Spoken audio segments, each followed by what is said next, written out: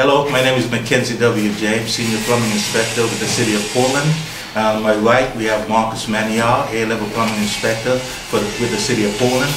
Today we are in a single-family home, and today we're going to do a step-by-step inspection. Marcus Manial will be walking through the rough and top-out inspection, and he'll be explaining to you whatever code violations or why the installation was done the way it's done to meet code. So, let's get started. I'm Marcus, City of Portland. I'm a plumbing inspector. We're going to be going over this kitchen layout right here. This is a single-family dwelling, and we're going to be doing the waste vents and water supply systems. We're going to start here in the kitchen. As we come down here, the drain size for this kitchen sink is 2 inch. Our vent is 1.5 inches. We come out across here, we have 2 pipes. One is for a clean out, one is to connect the P-trap to the sink, so it ties into the drain system. The other one's a clean out, so if we ever have a problem in the system, they're going to be able to take that clean out out, put their cleaning device in there and be able to clean this line so that we get rid of the backups. As we follow our vent up, if you notice, it's nice and high on the wall, and that's so that we can get above the flood level rim of the sink, so if we have any backups, then it's not being backed up into the vent system. We've got our nail plate protection here, and that's so that we can't put a nail through the pipe or a screw, so it makes it more difficult for that to happen when they put the sheetrock up, or if you decide as a homeowner that you want to hang some pictures or something, we don't want to be able to go through that pipe, so that's what that's for. So we come across here, we've got our hot side and our cold side. Hot's always on the left. We've got our supply for our sink, our supply for our dishwasher, our cold water supply for our sink. We come back across, we've got a hose bib that's tied in to the system. This strap right here secures that for maintenance and repair, so that people will be able to work on that system. We've got our ice maker at this end. So we follow our lines up, we come up through. Our vent keeps going. The vent should extend up and through the roof. The water supplies will just go up to the tie-ins, and we'll just follow them up and along. As we come up the water system, pay careful attention to this little piece right here. On the cold PEX side, it's too close to this light right here. It has to be 12 inches away, or it could be subject to melting. These can lights get very warm, and we don't want that to melt right there. So we're going to have the plumber fix that. And other than that, everything's okay here. As you can see here, the PEX pipe runs behind the can light. Well, open door Aquapex requires a 12-inch clearance between the recessed lighting and the Aquapex piping, so that if this because this creates heat, so we want that clearance to be there. We're here in the laundry room doing our inspection here. We're going to start here at the boxes. As you can see, this is a split box system. Some come with just one box. This one's a split box. So you've got your drain on the left, your water's on the right. Again, you have your hot on the left side, your cold on the right side. As we come down here, I want you to pay attention to this distance from here to here. Should be minimum of 18 inches, maximum of 30 inches from this point to this point. As we come across through the trap, we have another line here. From this line to the finished floor needs to be no less than 6 inches, no more than 18 inches for this line here. We're going to go into our Santee. We notice we've got a 2-inch drain and an 1.5 inch vent again. If you notice this little device here, this is set up so the plumber can fill the water system without going onto the roof. So he's going to hook a hose to here and a hose to here, and then turn this system on, and when water comes out the vent on the roof, then he goes in and turns it off, and he's ready for his inspection. The vent comes up through the back of the stairs, and we've got our nail plates again, and we're secured for maintenance and repair. We're here in the half bath of this home, and as you can see, we've got our closet flange here on the floor. We're going to start here. That takes a minimum 3-inch pipe. The flange should be secured to the floor. It needs to be 15 inches from anything on side to side of it. We're going to come back. This is called a wet vent situation. This is the time in which you can use it's called a vertical wet vent. And what we've got here is we've got the 2-inch vent from the water closet. We have the 1.5 inch line from the bathroom sink that ties in here.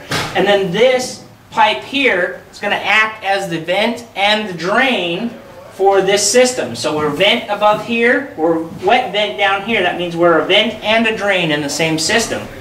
We've got our hot and colds coming across. We've got our cold line for our water closet. as we come up, you see we pick up this vent here from the washing machine drain we just looked at. It ties into here, and then this 2-inch carries up, and then it goes out through the roof. So we'll see what else ties into that as we move up through the floors. We're here in the utility closet, and what we have is we have our house main shutoff valve that comes into the residence here. This is a full port ball valve, and that allows the water to come in from the street main, from the meter outside, into the residence, and this controls the water, so if we have a problem we can shut it off right here without having to run out to the street. Then up here we've got our water heater loop. So the cold water comes in to feed the water heater, and then we've got hot water going out. But because we have to test both sides of the system, they make a loop like this so we can tie into it, to tie the two sides together so they can fill both sides for our test.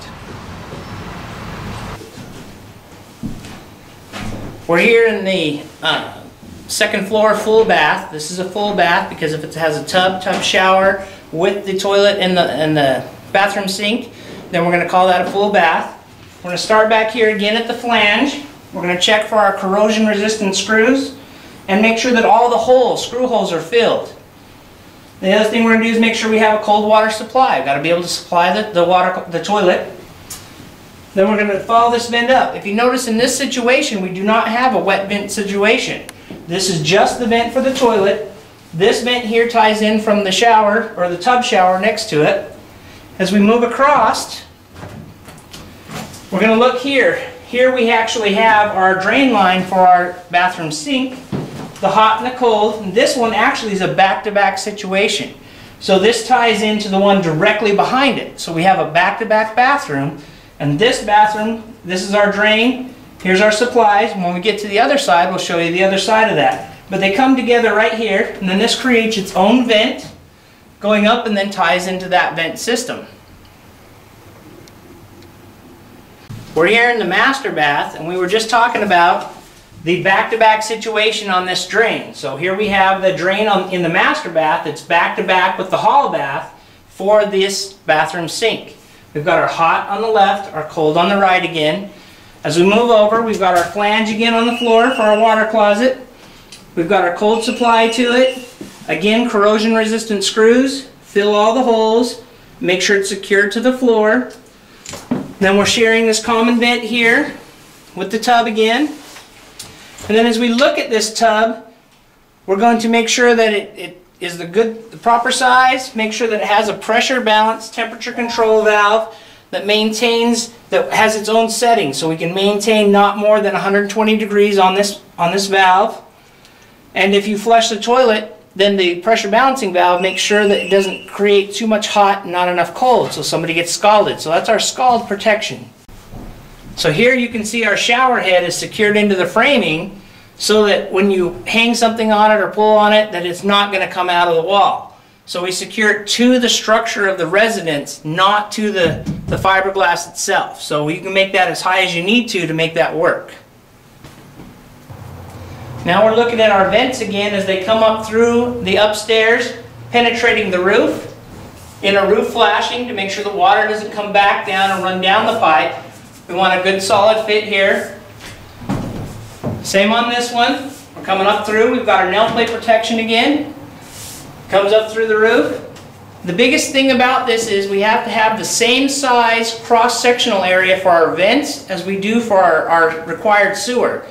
So for this residence it requires a 3-inch sewer, so we have to make the same square inches in vent. So we got to have 7.06 vent and 7.06 sewer. So we've got a 3-inch sewer and we've got our cross-sectional area for our vents. This concludes our inspection of the single-family dwelling home. I'd like to thank Marcus for doing such a great job. Thank you, Marcus. Thank you.